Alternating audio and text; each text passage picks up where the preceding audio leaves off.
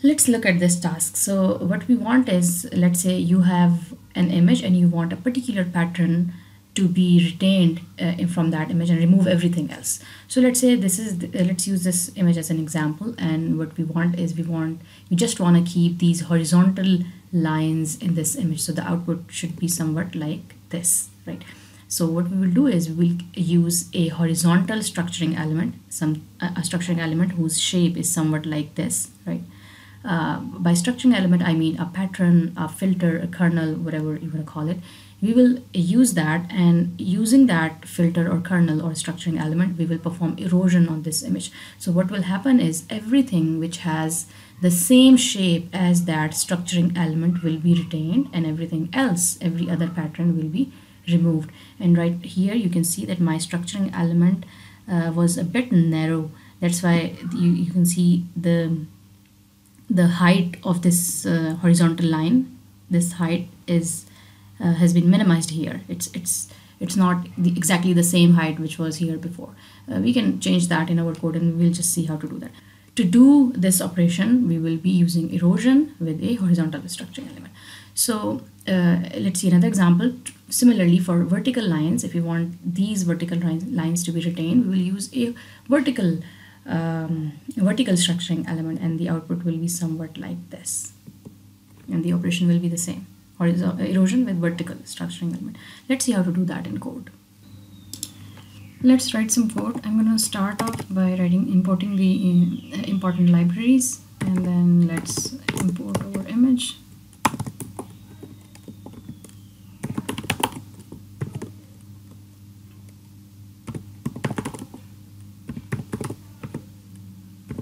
I'm going to import it, and I'm going to read the image in a grayscale. Therefore, I'm writing this 0 here. Let's visualize our image.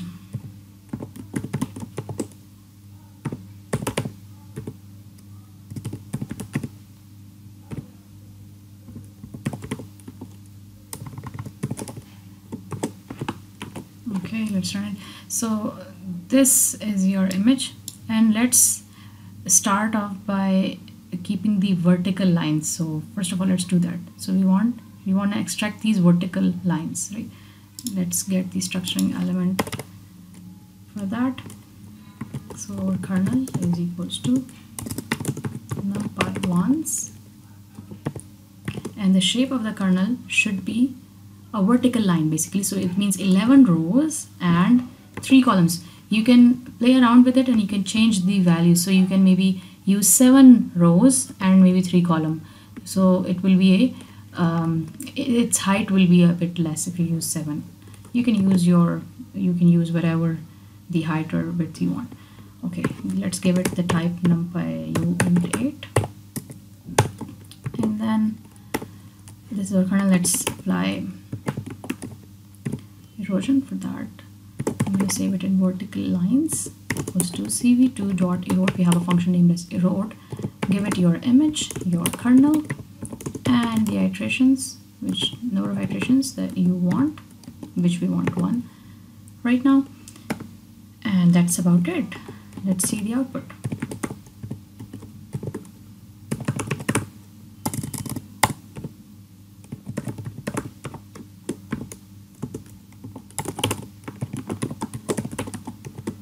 That's it.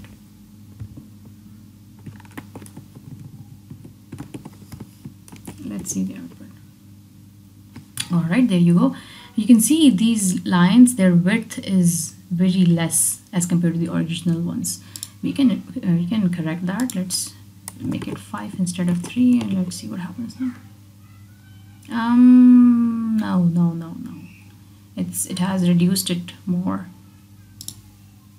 5 is not working. Why?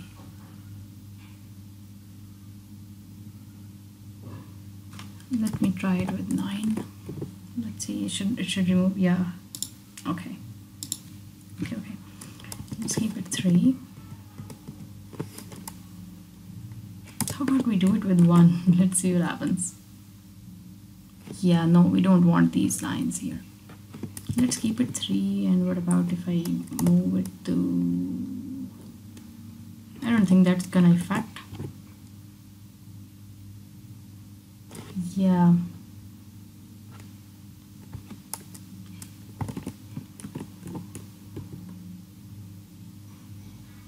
That looks better. Way better. This looks better. Okay, let's do the same thing for horizontal lines.